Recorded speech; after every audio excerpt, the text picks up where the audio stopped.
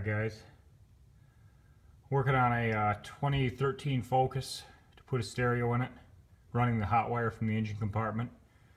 I don't know if there's any good videos out how to remove the glove box out of a 2012 to 2014, I believe, is this current body. You will need to take the end cap off.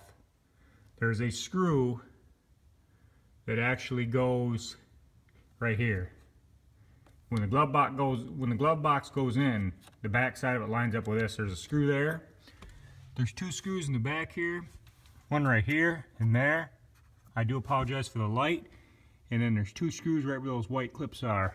So there's a total of 5 screws to get your glove box out. That will get you access into a boot that you'll be able to run your hot wire through.